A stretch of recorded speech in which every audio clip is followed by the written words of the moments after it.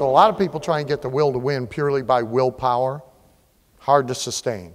There's a problem.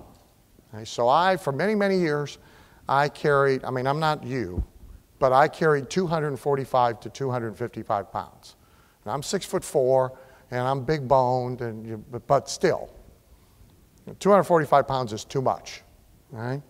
I run 205 right now, and I've kept those 40 pounds off for more than a decade. Okay? One of the things I've done, here's my enemy. It's a big environmental enemy. Donuts. Me and Homer, baby. Donuts. If they're within reach, I'm eating them. Therefore, can't be in my environment. Serious enough about that in Phoenix, right between my house and my office, there was a donut shop on the right-hand side of the street. Bad thing for me. Bad thing for me. I won't eat any. I'll just stop and get some for the break room. Here's my solution. We moved. Sold the house and moved. So I had a path that didn't have a donut shop on it. I know if I go out when Carla's at our other home, if I go get myself dinner at Panera Bread and I get 2 salads and they put 2 pieces of bread in the bag, if I don't throw them out in the trash bin in the garage, and I mean in the trash bin, I'm going to eat them things. So successful people create success environments for themselves that allow them to be productive, allow them to be successful. And a very good question is whether you are in a failure or a success environment.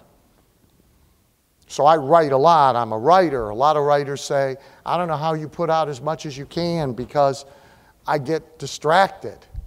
The computer, somebody sends me a thing to go watch the 3 pigs on the surfboards at YouTube, and I got to go look. And I get a text comes on my phone, and somebody walks in, and there's a squirrel in the window, and I don't know how very simple. I have a computer that's not connected to the internet. It's a typewriter. That's what you need to write. I have a computer that's not connected to the internet, and I have a room with no windows.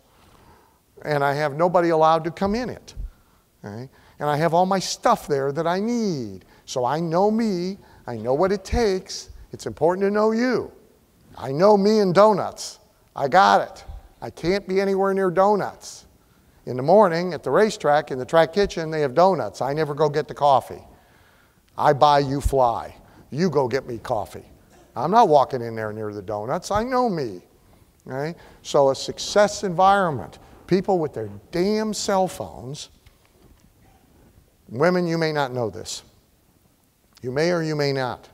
But if you believe men are idiots, here's proof. You could actually go into, at an airport, at a hotel, at a conference center, at an office building, you can go into the men's room, and there are men at urinals conducting business conversations on their cell phones. Now, if you stop to think about this for a second, anytime one of them tells you they don't have the ability to hang a picture in the house, okay, this requires some real dexterity to be able to do this, because it's inappropriate to ask anybody for help. But the stupidity of this, a business conversation, an important conversation, in this hand, trying to maintain dry shoes in this hand. Really? You're focused? I don't think so. And if you're unfocused, you are unproductive. That's simple.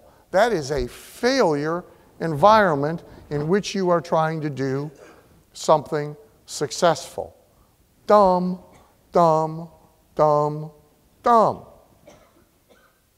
Successful people get themselves higher will to win by putting themselves in environments where they can win. You can keep up with NPE TV through Facebook, Twitter, and YouTube. so that you can stay connected wherever your travels may take you.